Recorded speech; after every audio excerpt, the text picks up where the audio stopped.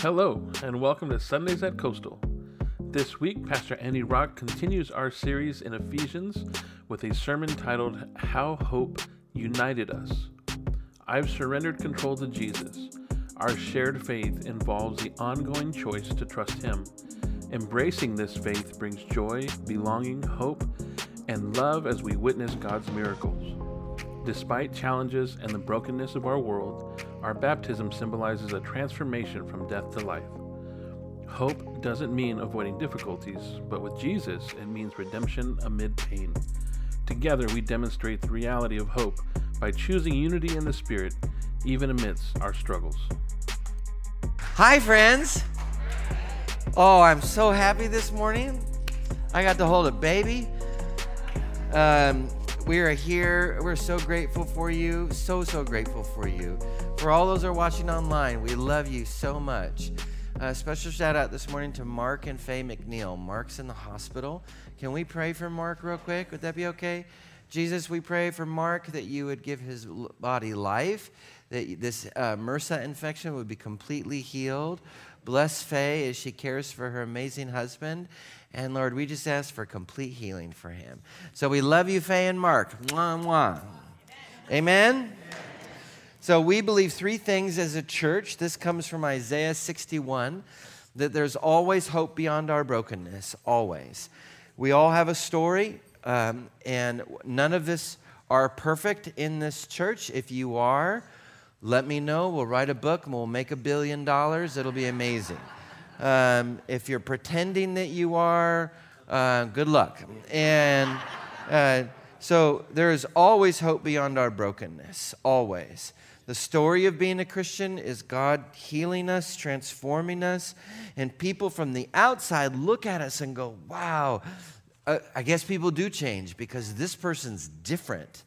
But on the inside, it feels like, man, I'm just working on that next thing with the Holy Spirit. But when we look back on our lives, we can see that God has taken us from death to life. There's always hope beyond our brokenness. You're walking in here this morning and you're wondering, can God change this person I love? Can God change me? Can God make a difference in this situation? And the answer is yes. The answer is yes.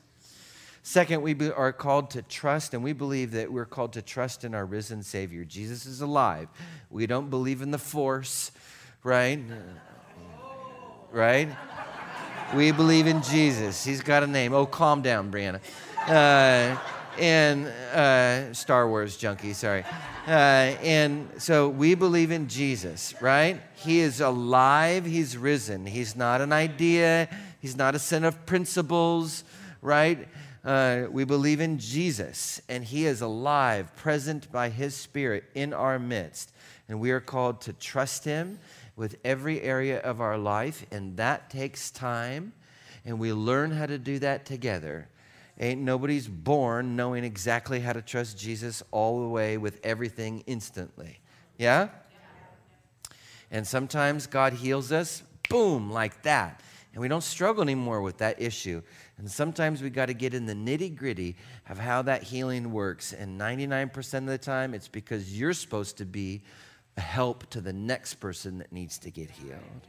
But we get to do this thing called faith together. And so we don't perform through it. We stumble and fall down through it. You hear all about that this morning from me. And the reason why that's so important is because faith doesn't look like pretending that everything's great all the time. Faith looks like getting into and through the difficulty, the funk, the glory, the beauty, the heartache, the joy, all of the expanse of this life that we have together. Lastly, we're called to bring restoration to our community and to our world. And you're doing that through Change for $1. We're doing that by helping our brothers and sisters that are part of Divino Salvador and part of the migrant farm community here. We do that through helping kids who are molting, right? And junior hires and high schoolers.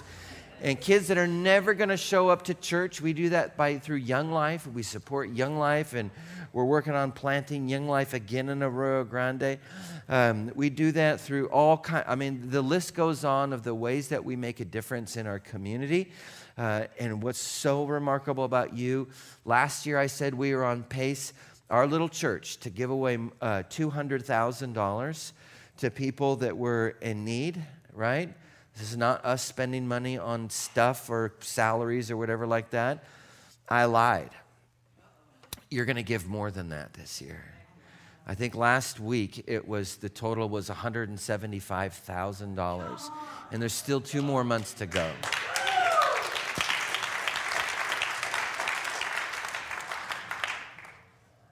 I'm just so grateful for you. So grateful for you. And every day, as followers of Jesus, we make a choice. We make a choice.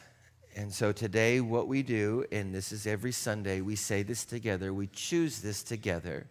And so if you'd like to follow Jesus today, if you want the Holy Spirit to move in your heart today, if you want to have God be at the center of your life and lead the way, then choose this with me.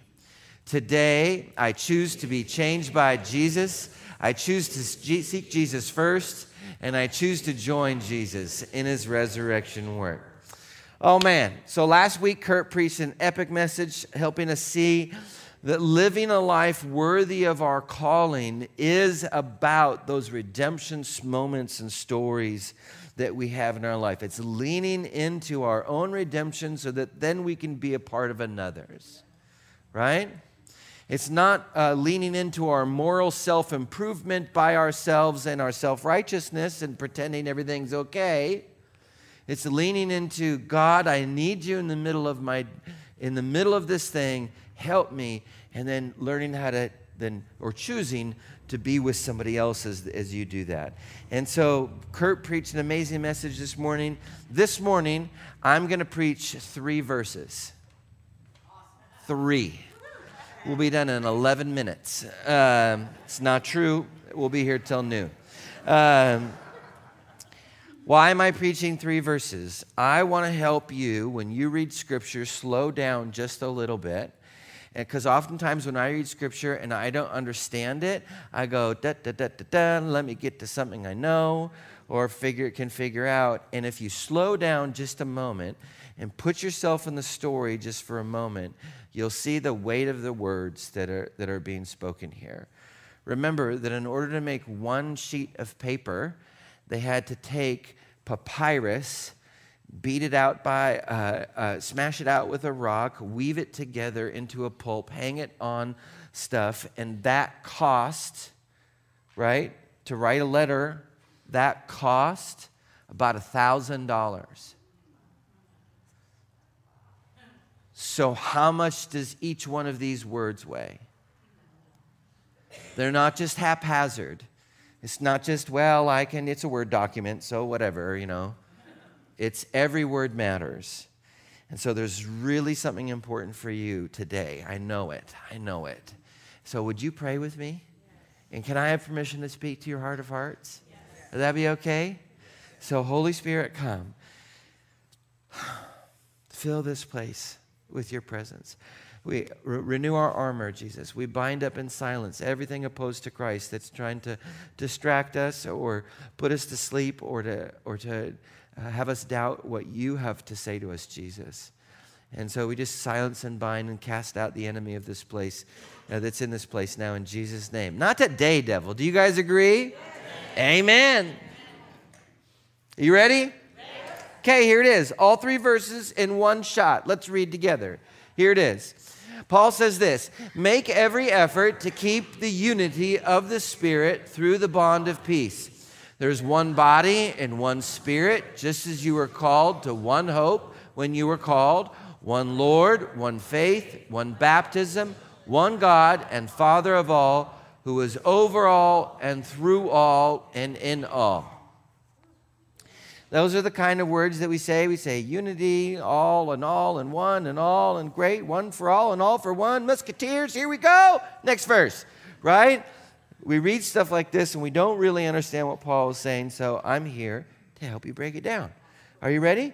Here it is. Verse 3. Make every effort to keep the unity of the Spirit through the bond of peace. What is Paul saying? First, unity takes effort. That's the first thing Paul is saying.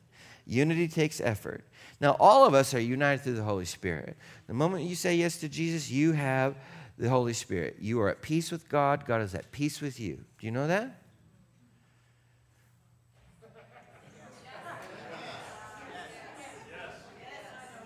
Can I tell you something? The way that you speak to yourself when you want you to change is often inherited by your family or determined by the emotional maturity of the people around you. And I'm going to say that 94% of the time, the words we speak to ourselves are full of shame and guilt and condemnation and anger and frustration and irritation.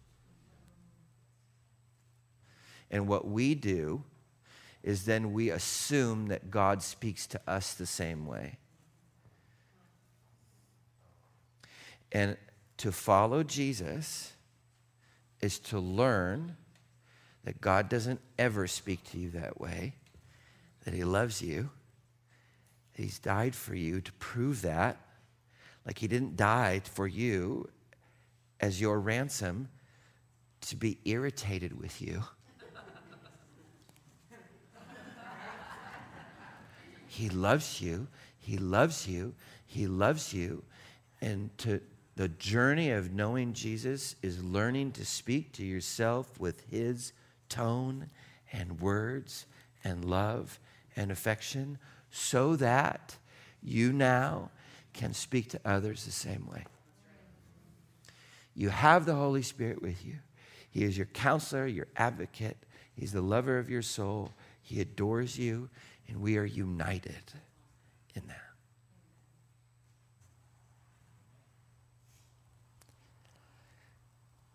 So then Paul says,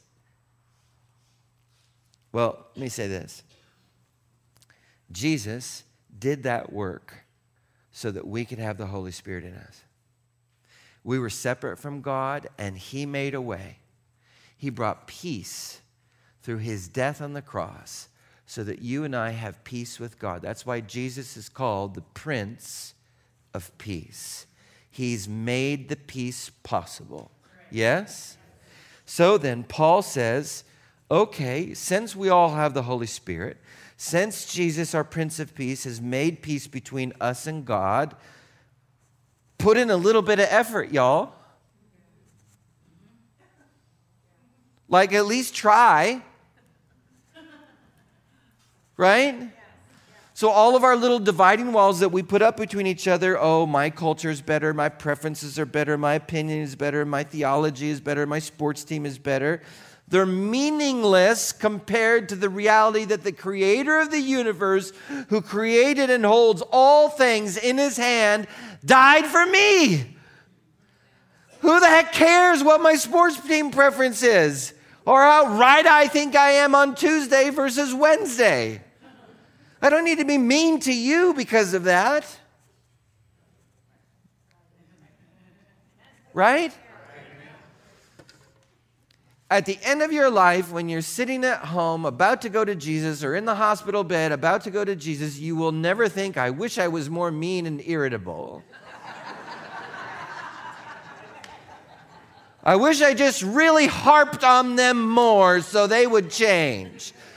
Because that's always worked for me. No, we'll think how, in those moments, our greatest desire would be that we would have peace with our family members and our friends. So Paul says, make an effort. Look, if you are the one who thinks that you have to correct everybody's theology and behavior, sorry, you're trying to do the Holy Spirit's job. And you will become a burr in everybody's saddle, and they cannot wait for you to go to a different church.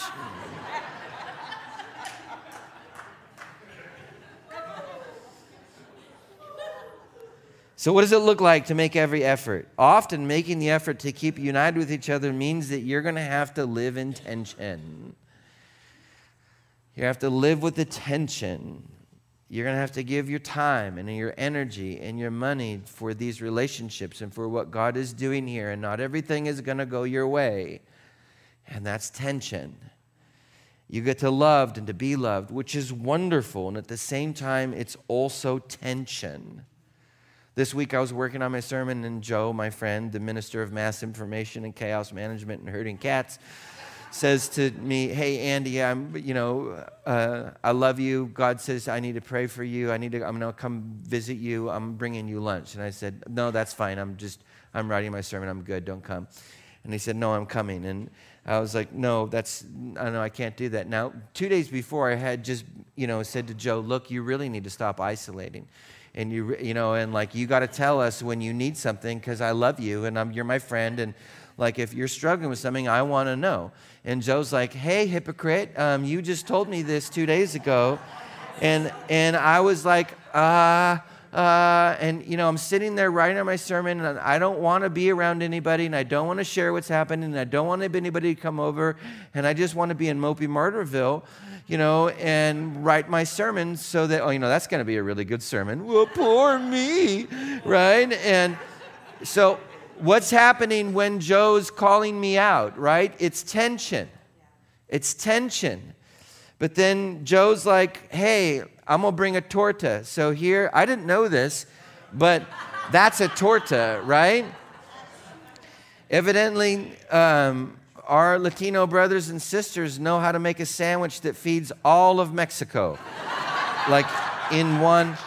It was 5 pounds, y'all. It was this thick, and he's like, here. And I'm like, Joe, that's like literally a pound of cheese on it. I didn't eat for 3 days after, right? So Paul is saying, make every effort to keep unity. And I need you to know that means that you are choosing tension. And tension's okay. In fact, it's really important. It's actually, tension is the thing that makes us move to where God wants us to go. What do I mean by that? Well, here's a guitar, right? Right? Okay? This is Zed's guitar. I love Zed's guitar. Zed, I won't mess up your guitar if you're watching. He's not even watching. It's fine. I can do whatever I want. Okay? So here's this string, right? This is the low E string on it, right? I love you, Zed. It's fine. It's fine about it. It's fine about it. Okay? Now, okay, this on an instrument is called the headstock, right?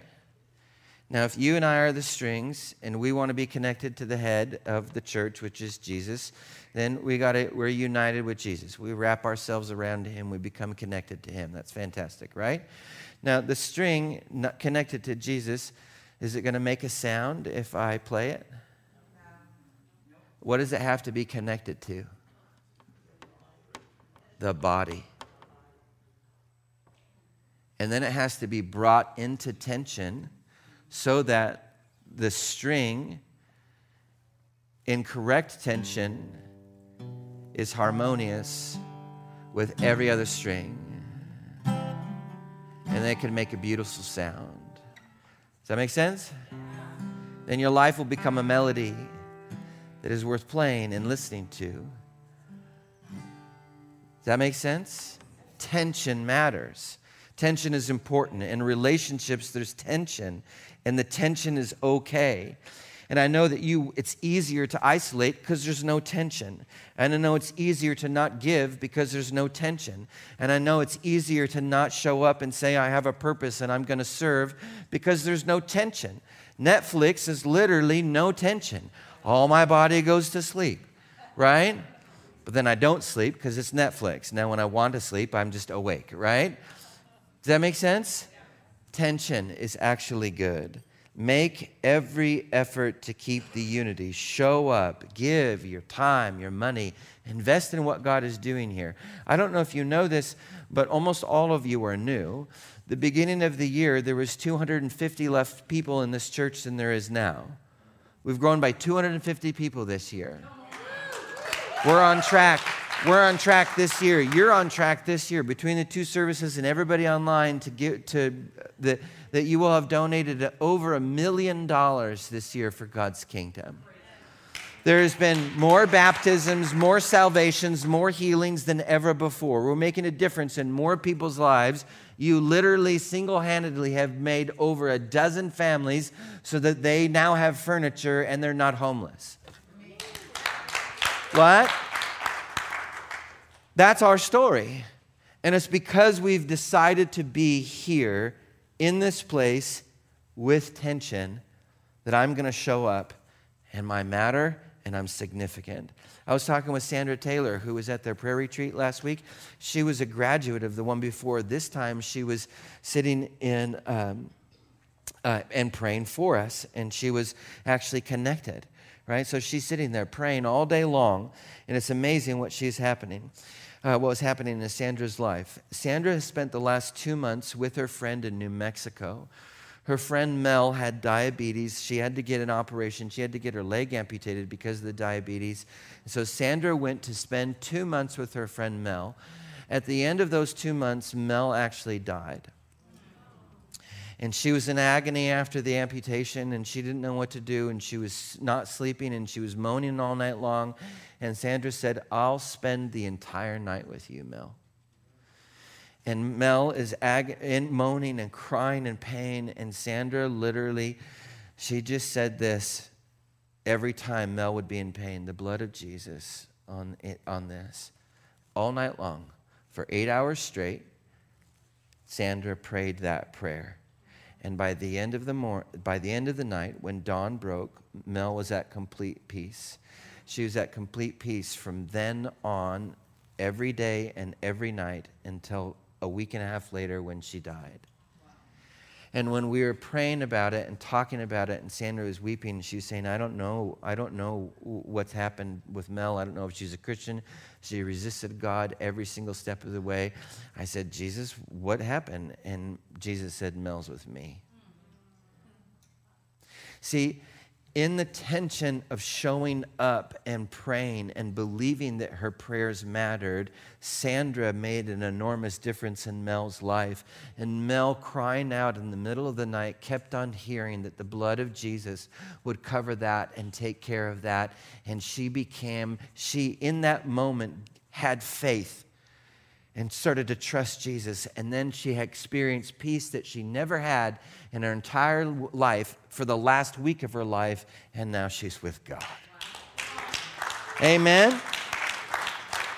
Sandra made every effort to keep unity and bring peace. I need you to know that your efforts matter, that you have significance, and you are remarkable. And we let go and trust God with the outcomes, but your efforts matter. Amen? Amen? So then Paul writes, there's one body, one spirit, just as you were called to one hope when you were called. Okay, what in the world is Paul saying? Well, there's one church, that's the body of Christ, that's us. There's one spirit that we all share, that's the Holy Spirit. And there's one hope. Pretty straightforward, yeah? But what does this mean? Now, when I first wrote this, I got it all wrong. I thought that if I make every effort to maintain peace and unity in my home and relationships, then hope will come. And then I was talking with Debbie about it, and I said, "What do you think? I'm writing this." And she goes, "Andy, that stinks. You're making hope cheap when you write it like that." And I thought, you're right. I am.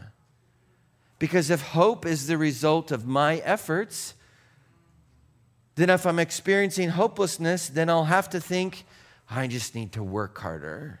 And that's not hope at all.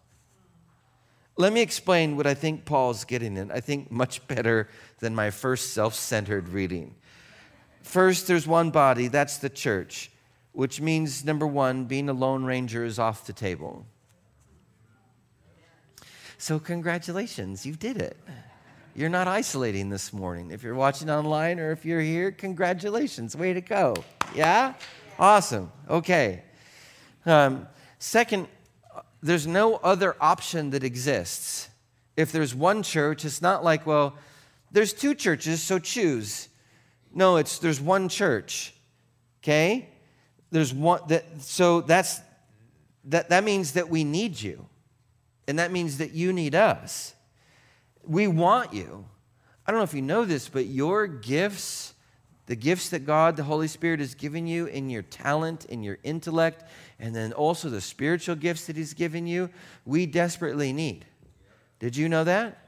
You know that you're not called here by accident? You're actually called because the gifts that you have are remarkable and needed. And we want you to use them. And we are literally your staff. You have staff. Your staff is here to help make a way so that you get to use your gifts. That's how it works.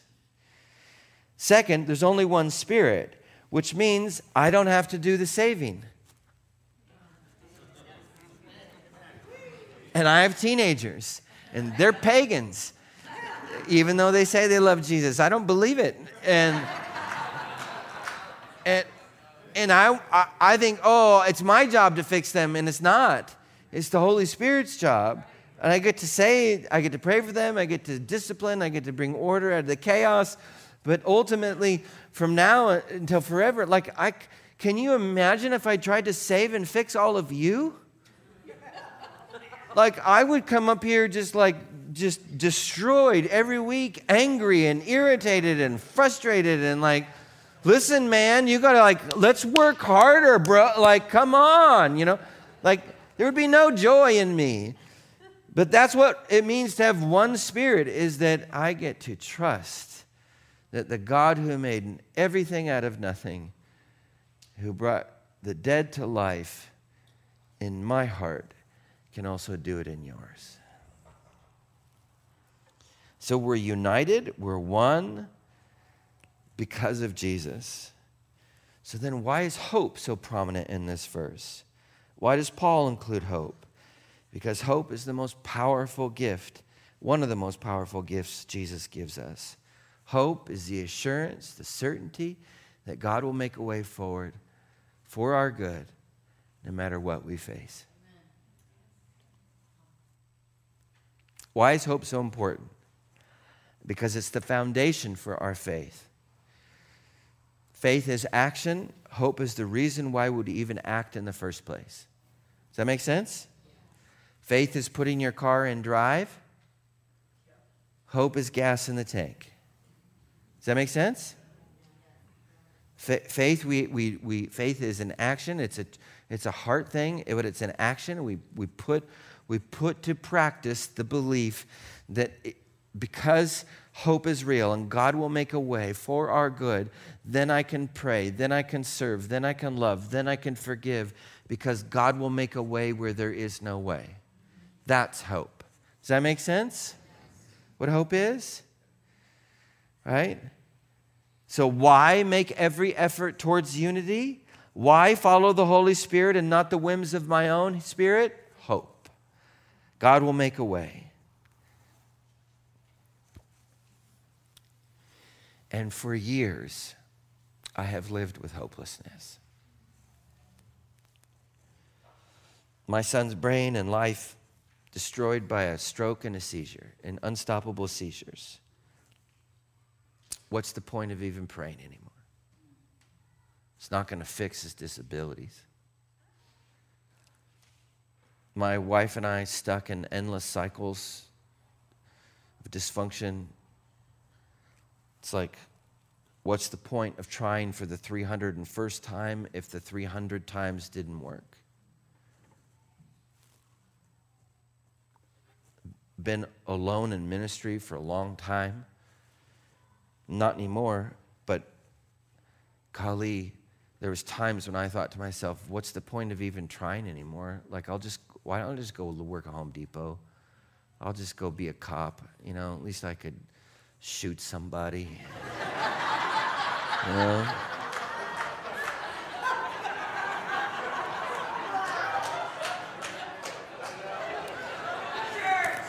Sorry, real talk, I prayed through that murder, though. I'm good. I'm not kidding.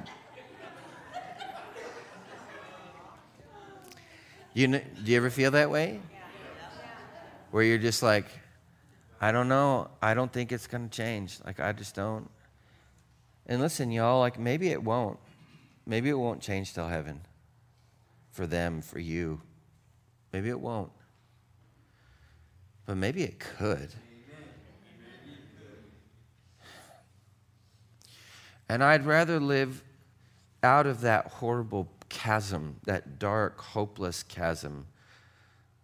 I'd rather not live there. Because living there is painful. It's just dead. You're just like, well, just don't have any expectations because nothing's going to change. And what I found at the bottom of that pit of hopelessness, in the middle of all that darkness, that's where Jesus was. What? Like, that's the power of the gospel. Hope would be so cheap if I had to get myself up out of the chasm, but that's not the good news. The good news is that Jesus met me there. And he meets me there. And he pulls me out and heals my heart. He's my everything. He is my hope. Can't even see the notes.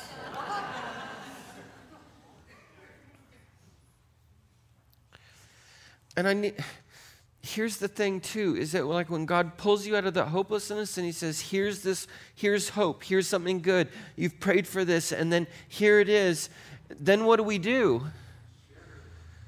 Sometimes what we do is we say, yes, thank you, Lord, and we praise God and things are good, and the other times we go, no, that's too much. We say, God changed my life, and he says, okay, you ready? Quit your job and move. And we're like, not that much. Yeah.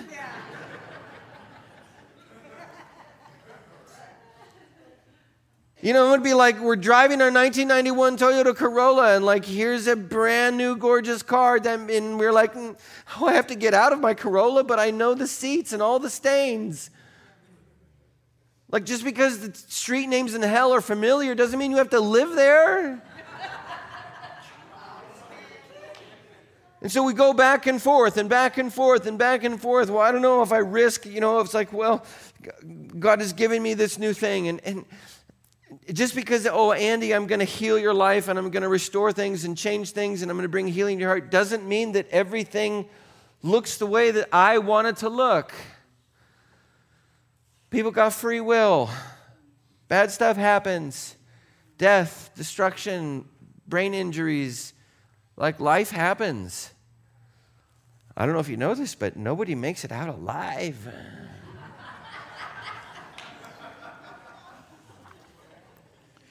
And so we don't want the tension that comes with faith, with connection with each other. We think, if God is going to change my life, then all of a sudden it should be perfect. And that's not how it works. God saves you from your hopelessness and will set your feet upon a rock. That's Jesus. And he will give you a new hope and a new heart and a new life and a new purpose. And it might look different than it did before you fell into the chasm. And I dare say it probably always will. So this last week I got to hang out with Lauren. Lauren is new to our church. She's not here this morning because she is a farrier. And do you know what a farrier is? That's a blacksmith that puts horseshoes on horses. And so Lauren is a little bit younger than I am. She's got an amazing little daughter, 7-year-old daughter named Eva. And this is her third time coming to church last week. And Lauren comes with her friends, John and Madeline. John is also a farrier. They drive from San Ynez. So don't complain about how long it takes to come to church. They drive from San Ynez, which is if you're watching online, that's 6 hours away. So it's 45 minutes. So Lauren was 9 months pregnant being a farrier and needed a little bit of help because the last 2 weeks were difficult for her. So John the farrier, who comes to our church, helped her out. And then John Madeline invited her to church. And Lauren's never been to church a day in her life. Doesn't know God. And so we were having lunch last week, and she told me the story about how she was taking the trash out to her long driveway, and she dictates notes on her phone because she doesn't have time to type with two hands because she's feeding her 5 cows and her 60 chickens and taking out the trash. Literally, her cows are giving birth this morning. That's why she's not here. I mean, I didn't even take a shower. I was like, oh, I'm tired, and she's like up at 3 helping deliver calves. Incredible. So she's pulling the trash can down the driveway, and she's dictating into her phone. Well, I guess I went, third time coming to church. No, sorry, second time coming to church. And so I'm guessing I'm exploring this thing called faith, and she looks down at her phone, and her phone had auto-corrected the word faith to something that she'd never even seen before. And so she was like, that's weird. So she deleted it, and then she said faith, and then her phone auto-corrected back again to a word that she'd never heard before. And then she hand deleted it and then typed faith in, and her phone auto-corrected the word faith to this word. Wow. Ishmael. She's like, what the heck does this mean? And so she looked it up, and you know what Ishmael means? Next slide. God hears me. And she fell onto her knees at the end of the driveway and looked up in heaven. I was like, wait a minute, all the prayers of my hopelessness, all the prayers of my heartache, you've been here? And she could feel Jesus' presence, and she gave her life to Jesus last week over Thai food.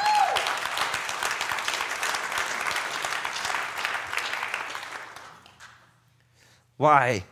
Next verse. Because there's one Lord. And there's one faith. And we have one story. We've been dead, and now we've come up out of the waters of death into life. There's one God and one Father, and He is working in every part of your life and through every part of your life, and He is over every part of your life. And there is hope for you. Please understand, I'm not saying that just because there's hope, bad things will never happen again. I mean, we live in a broken world. All of our politicians are dead, but they're just animated somehow. Good Lord. I make horrible choices all the time, and I have to live with the consequences. Other people make horrible choices all the time that impacts my life, and I have to accept those consequences. The entire world is very aware of all the pain and all the chaos. That's what's normal. The chasm of hopelessness is normal. That's everybody's life out there. You and I have a story. You and I have a hope, and His name is Jesus. And you are living, you are the light shining on the hill right now, where you say, come check out my church. Come, let me tell you a story of how I was dead and now I'm alive. Listen, friend, I was so foolish. I was a knucklehead in every area of my life. And then God, by His mercy, saved me for a life of love and hope and joy. That's our story. Let's pray. Jesus, thank you. Thank you for the food being prepared for us that's calorie-free outside. God, thank you we can pray this into our bones across the street at Table Talk where there's food and coffee. Thank you, Jesus, for the friends sitting next to us, the loved ones sitting next to us who have picked us up when we've been stuck in that miry pit. Jesus, thank you. Thank you for saving me. Thank you for giving my heart hope again. Thank you, Jesus, for this life that you have for me. I love you, Lord, and I just pray a profound blessing on each one of my friends today. honor them and bless them. And I pray against any stupid plan the enemy has to rob or whatever. Nah, not today, devil. Bless my friends, their children, their grandchildren, their marriages, their businesses, their finances. Pour out your blessing upon them, Jesus. And all God's people said, amen. Would you stand for the benediction? May the Lord bless you and keep you. May the Lord make his face to shine upon you and be gracious to you. May the Lord lift up his countenance, that's his delight in you, and give you the peace and the hope that passes all understanding. In the name of the Father, and the Son, and the Holy Spirit. And all God's people said, amen. You guys, if you want prayer, you can come forward. We will pray for you. Otherwise, have an amazing day. Pastor Andy Rock is the senior pastor of Coastal Community Church. It's located in Grover Beach, California, and serves communities across the Central Coast. Join us online each week on Sunday morning at 9 a.m. for our weekly live stream. We also have 2 in-person services at 9 a.m. and 10:40 a.m. in our sanctuary. Coastal Community Church is located at 1830 Farroll Road, Grover Beach, California. For more information, visit our website, www.mycoastal.org. Thanks for joining us, and I hope you have a great week.